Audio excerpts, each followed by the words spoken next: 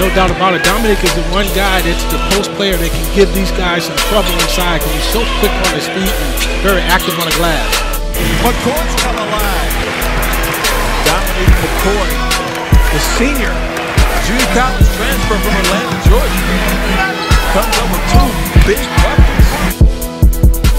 Duquesne at home with the Whites. Off the miss for Davidson to start things out. The hit for Dominique McKoy.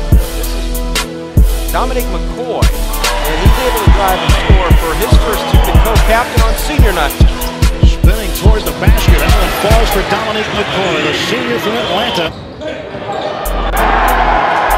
They score here, it could change the complexion of this game. Start to get GW to get a little tighter.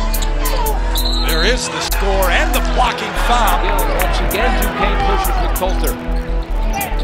Jones thought about three, drives instead, nice pass inside of McKoy, who lays it up and in, the lead is 6. Coulter to McKoy, who lays it up and in. Lockup by McKoy against the much bigger and McKoy on the opposite end gets a little offense. Coulter to McKoy. And Dominique McKoy has 12 points. Off the glass, and McKoy hits. Dukes need a bucket here. McKoy.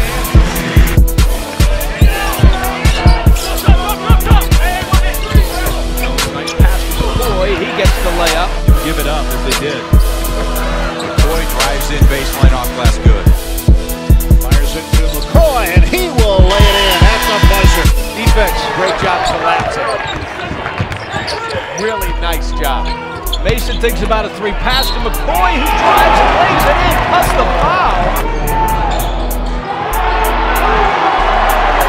Here against senior McKoy, hands off for Jones, up top, nowhere to go for McKoy, so he pulls it down and lays it in. McKoy backing down Aldridge to the hook again. Dominique McKoy. Duquesne, because Bonnie doesn't go very deep on their bench. How about Dominique McKoy? Hartley closely guarding him. The shot off glass, no good. The follow, though, by McKoy. They've been 4 times this season whenever Rhode Island's trail at the half, and they're just 1 and 3. And McKoy gets the second half started off right for Duquesne.